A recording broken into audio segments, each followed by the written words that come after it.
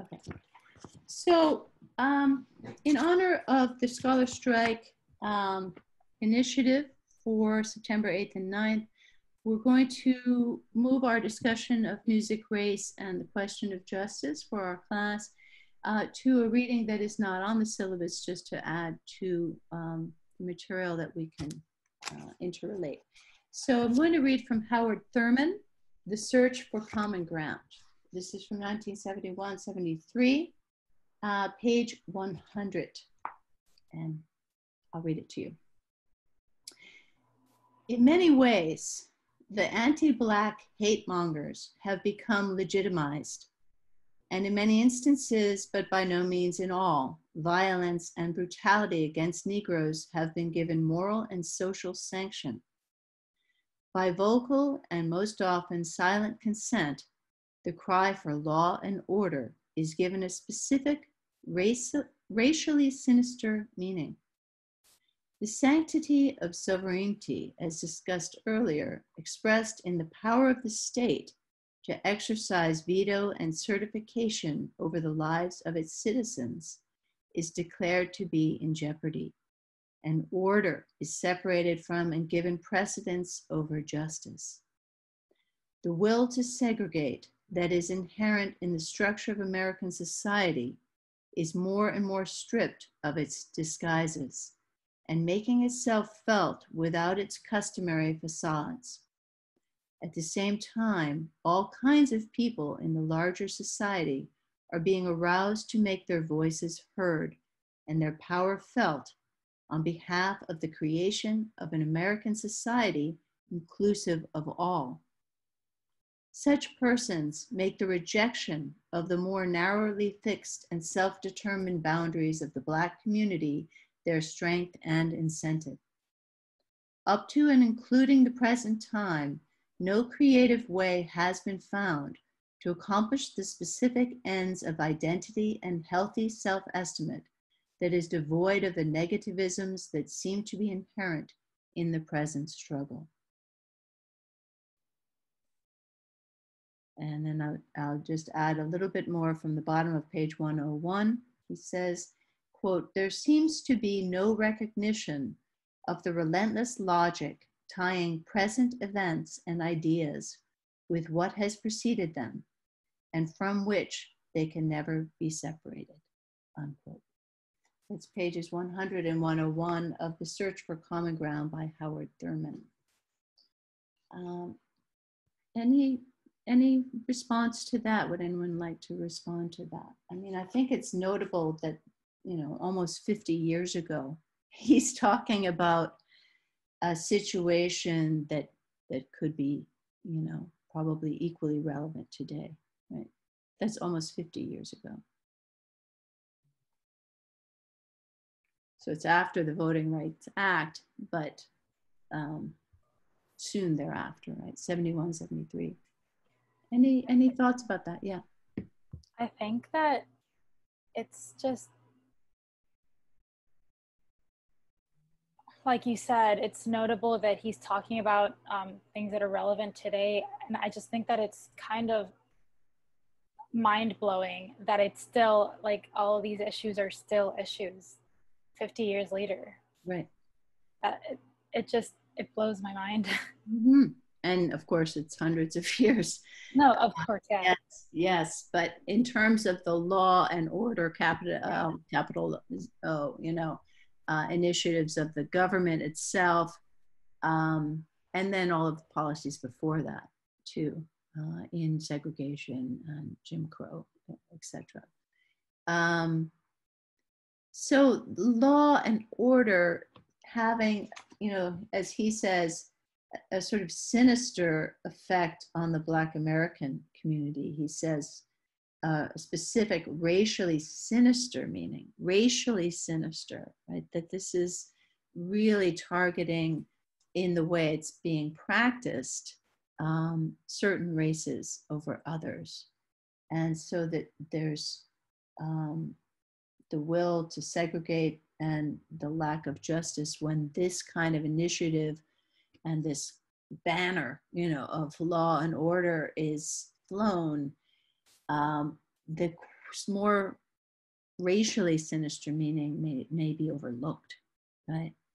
What are the consequences of this law and order initiative? Who is being incarcerated? How many years are they being incarcerated? What are their opportunities when they get out for jobs, to vote, to, to buy a house? What kind of consequences are being, met against a certain community? Other thoughts about that? The creation of an American society inclusive of all with equal opportunity for all. Again, how can you investigate this question of racial equity or racial inequity in our society to see if, in fact, everyone is getting the same opportunities or not? And if not, how could that be addressed? How would you address that? And if, to the extent that America is a land of immigrants, right? How have so many of the innovations and research, growth and ideas been fostered by immigrants, in the history of this country? And at what time, are those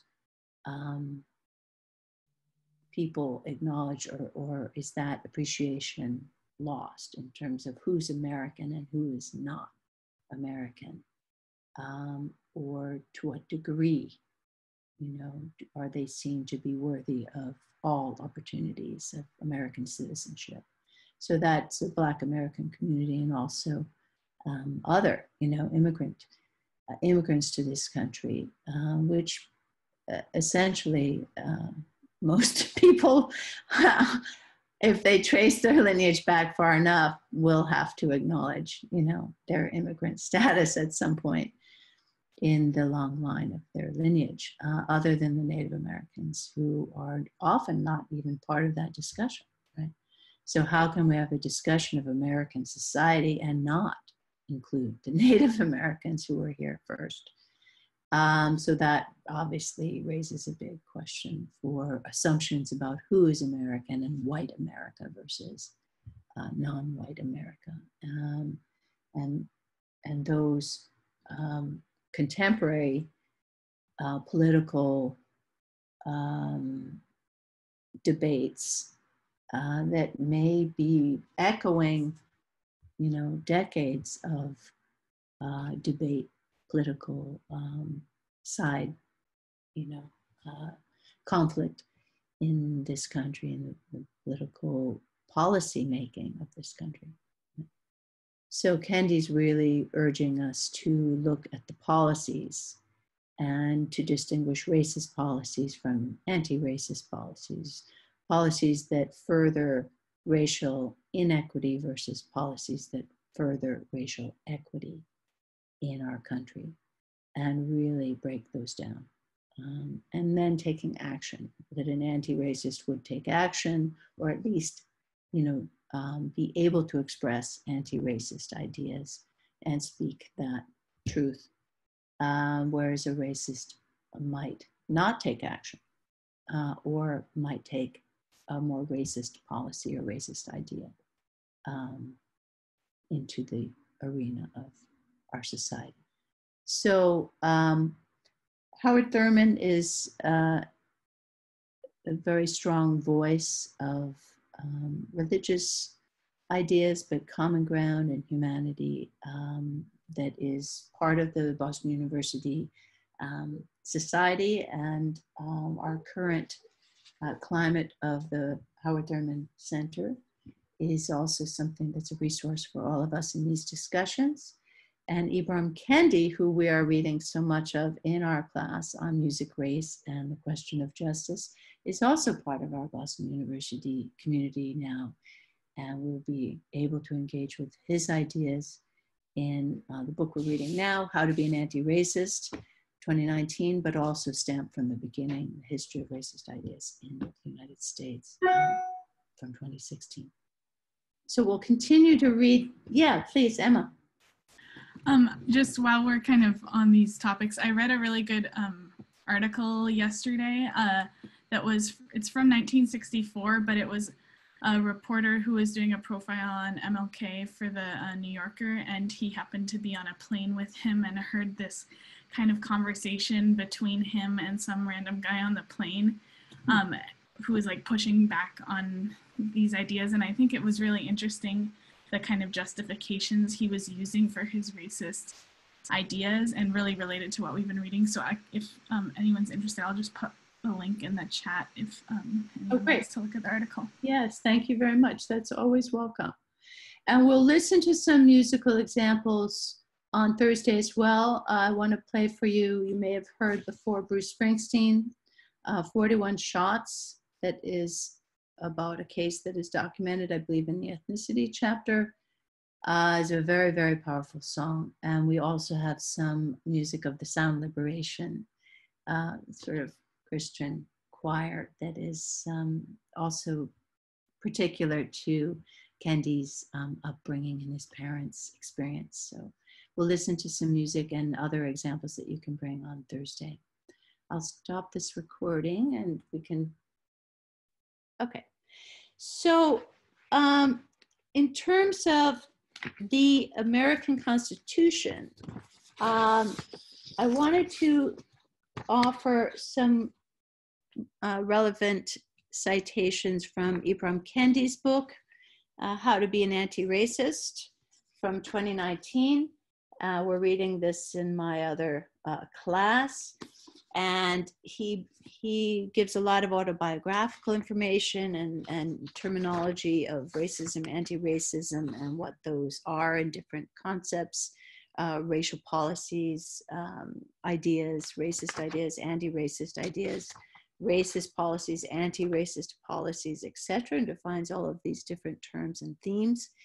But he also brings in some research on specific statistics and, different aspects of our own history in this country. So he cites U.S. Supreme Court Justice John Harlan, all the way back from 1896, saying, our Constitution is colorblind. So in his dissent to Plessy versus Ferguson, the case that legalized Jim Crow segregation in 1896, he says that Court Justice John Harlan proclaimed, quote, the white race deems itself to be the dominant race in this country. I doubt not it will continue to be for all time if it remains true to its great heritage. So Kendi is drawing this out clearly to show that a colorblind, quote unquote, constitution in this case was really a constitution for a white supremacist America, that the whites were dominant and would presumably continue to be dominant in this setting. As MW noted earlier, the white males, right, propertied white males were represented, and they were meant to be represented and continue to be, they were expected and to be in control of this political democracy and the voting and the ruling of it. So how the slaves fit into that, or even freed slaves, and then the Jim Crow, segregation policies that often put those freed slaves basically back into a kind of indentured servitude to make money in plantations where they still needed the labor and still wanted to get that kind of free labor. That there was a long struggle to really break out of that enslavement of the Black Americans in this country. And still, you could say that we're still struggling with how to move out of a dual system or a multiple system of criminal code that does not relate equally to all American citizens. So this is the kind of details when you dig into our Constitution and you take, life, liberty, and justice for all, or the pursuit of happiness for all. is that what we have had in this country? And was the founding of this country really meant to offer that? Or was there a double standard, or were there different, levels of expectation for different people in this country? And, what do you all think about that? I mean, we're talking about 1896, but we're coming up to, we're now in 2020, and we're still looking at cases of a double standard, right? Perhaps, double standard in many facets of the society. We've been raising the gender issue in many of these documents that really focus exclusively on men, and all men are created equal. But what about people who are not free, right? And what about different races, different ethnicities in this country? What is your thought about where we're at now, politically, socially?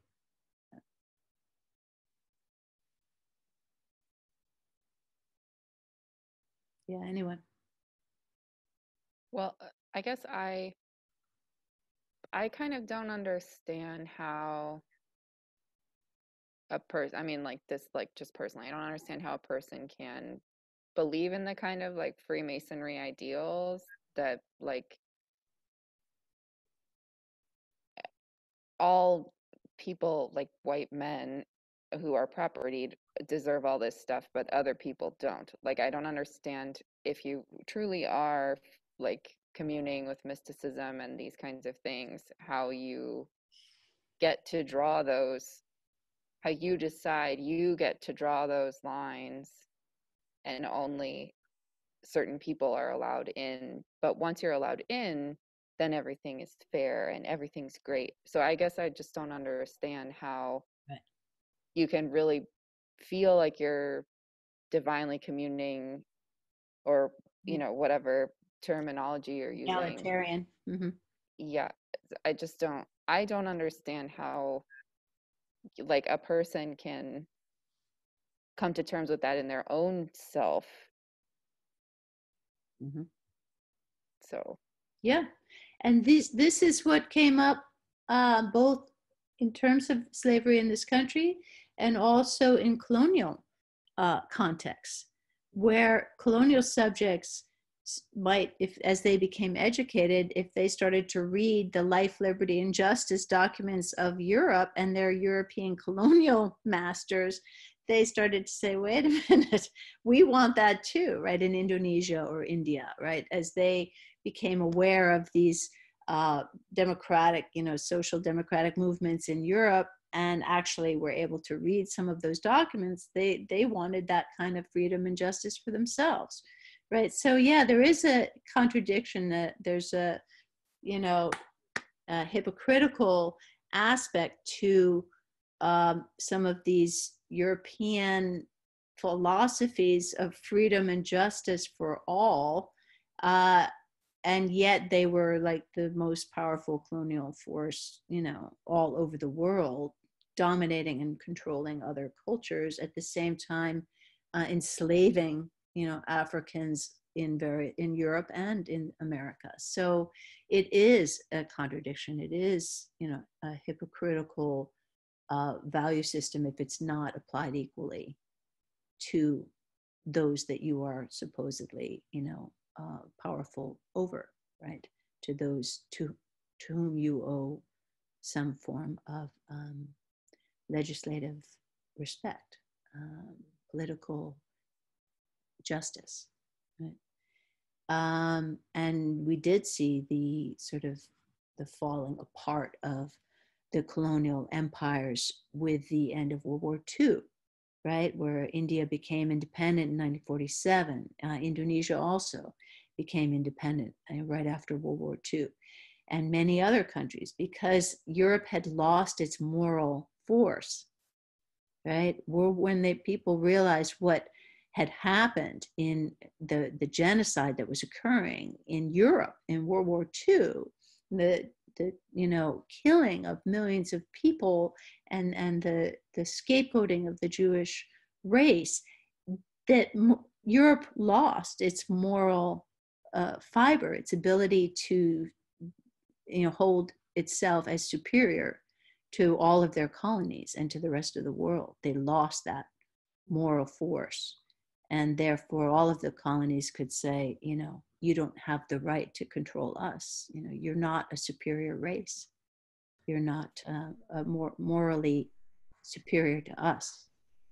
Out of curiosity, is that really, like, how accurate is that a description of what a lot of these colonized countries believed? Like, did they really see Europe as having like a moral high ground to suppress and sometimes very violently overtake these other parts of the world? Like that seems like a little bit of a stretch to me.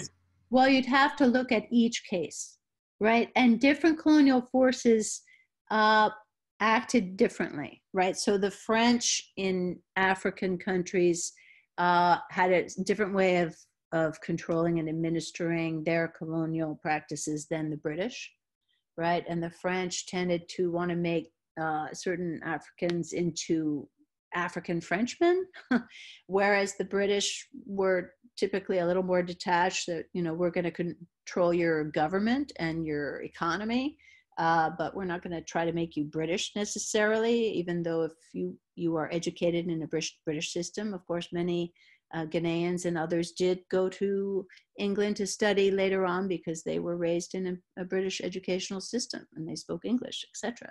So they manifest somewhat differently in each location and by different colonial forces.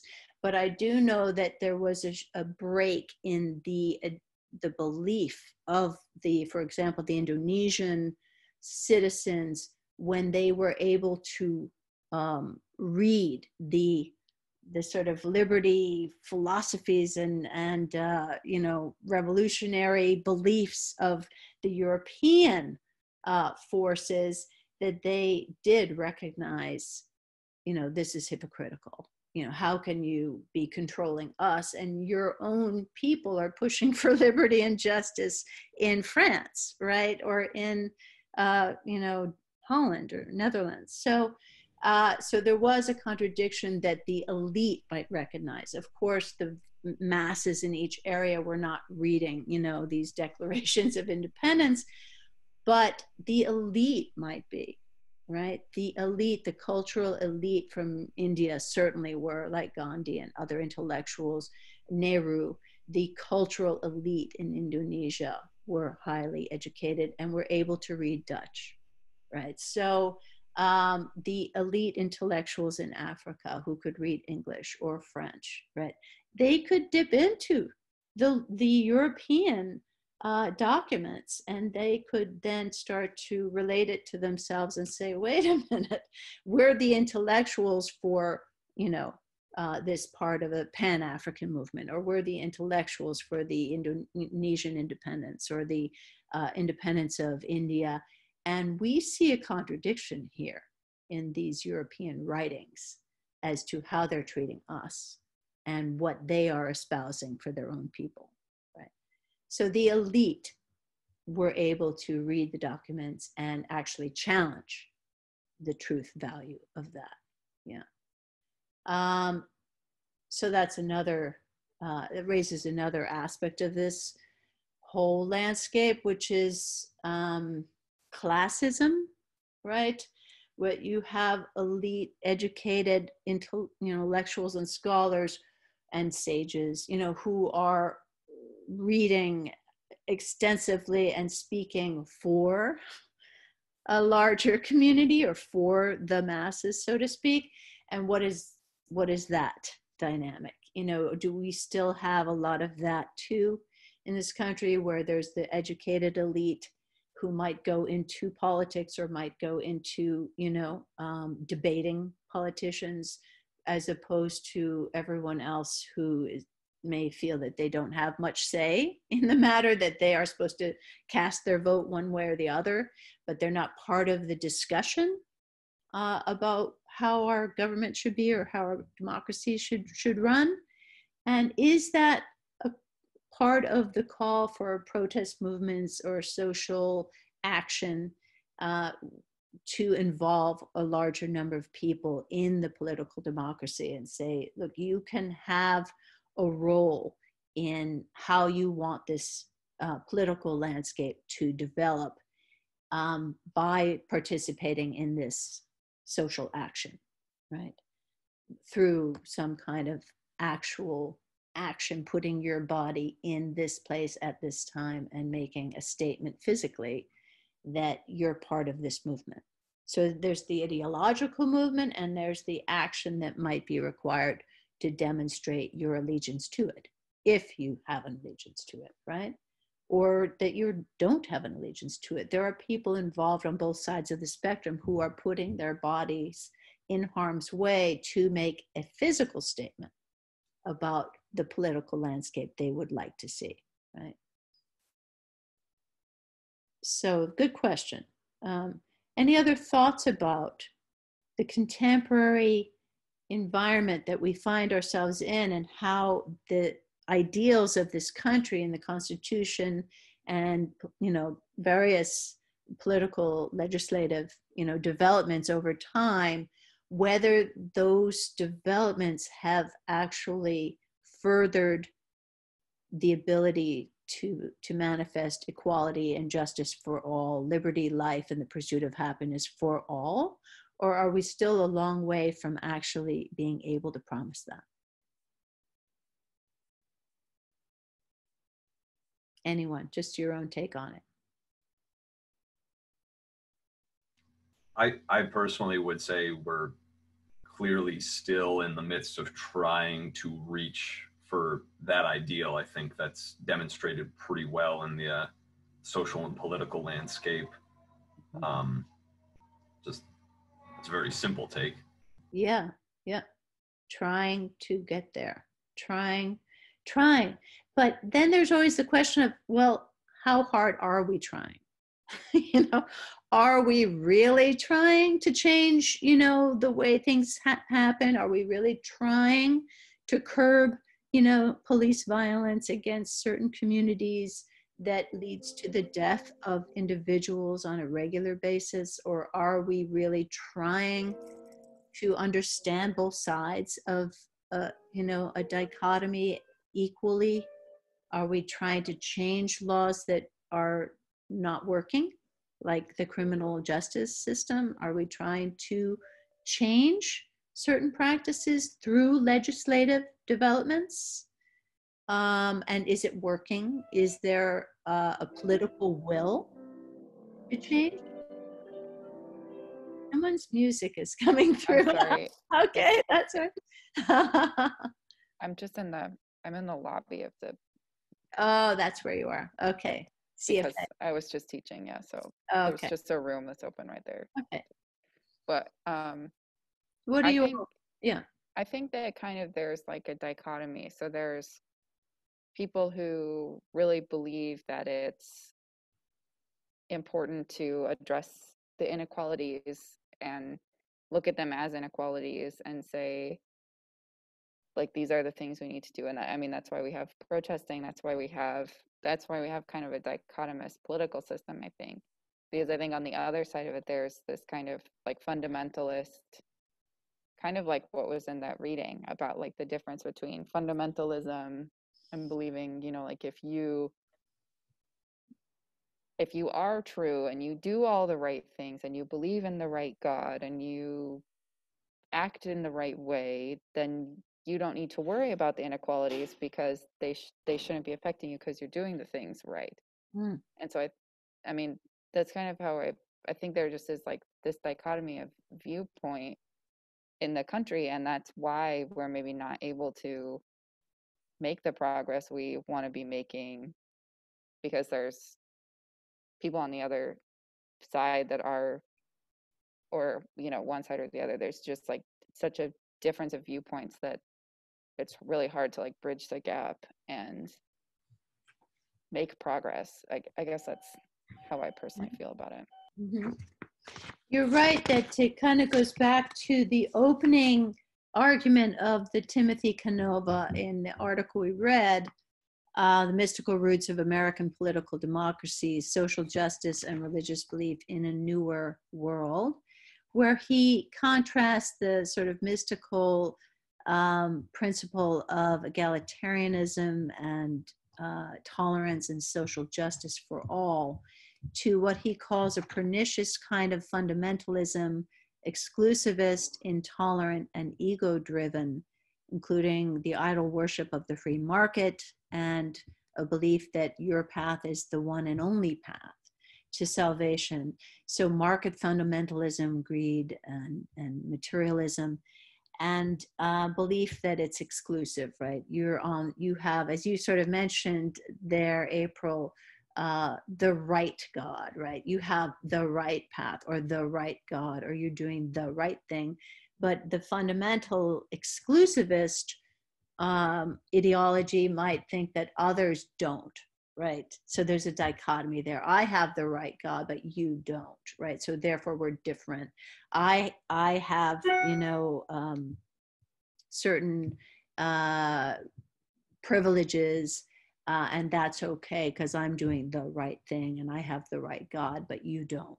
You're pagan, or you're different, or you have a different God, or you have different practices, and you don't deserve the privileges that I have, right? So there's a more of an exclusivist type of separation, if what he's calling fundamentalist views might see it as there's the one right way, and then there's all those other people that don't actually deserve the privileges that I have because they're not part of this brotherhood.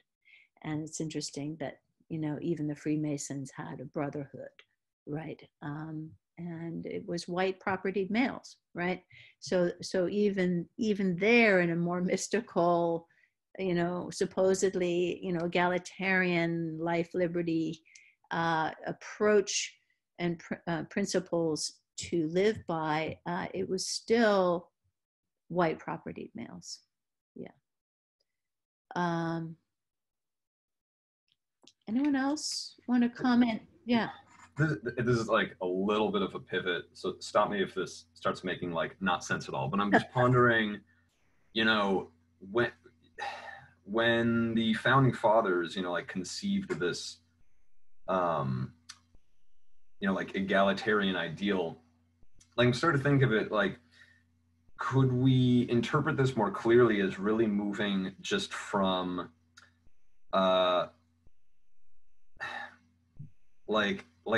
I'll say like a meritocratic egalitarianism, where it's like they've removed like the divine right element of like these people are preordained to have a good life. It's like we've taken that away, but then just reinserted, you will do things or not do things that will earn you these rights or these privileges. So there's still like this very wide open door to be like, well, and these people aren't included in that because they haven't done what it takes, or they've just, you could even like inherit, not divinely, but like inherit culturally, like these are just lesser people.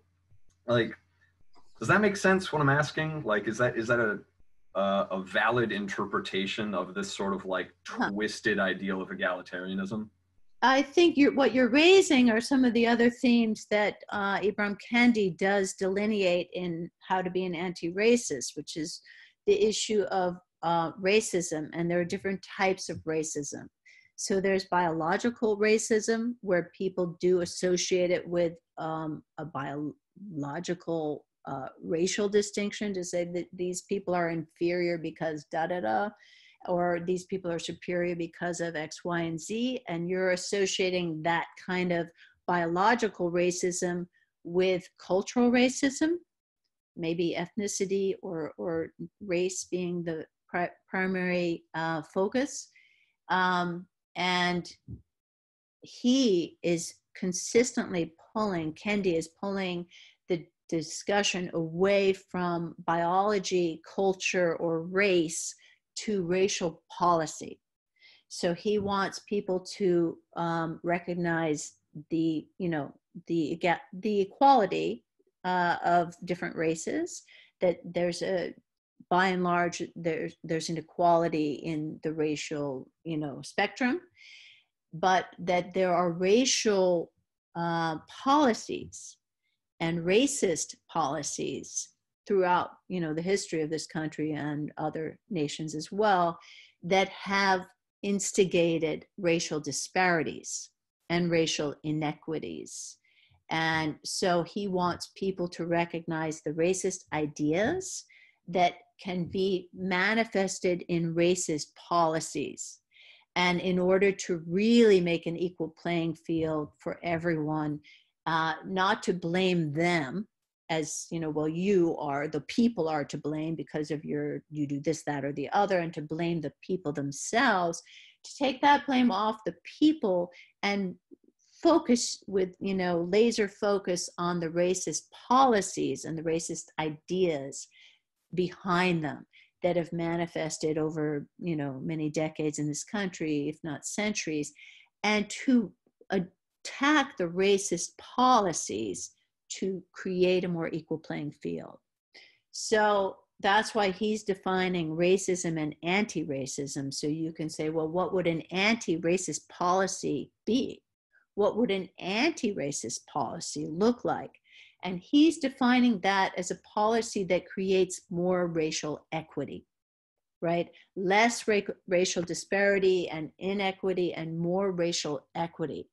So if you have some form of discrimination, even like affirmative action, he's saying if it's creating more equity, then that is anti-racist. If you're saying we want to create more racial equity, and that's why we're going to do this for a period of time or something.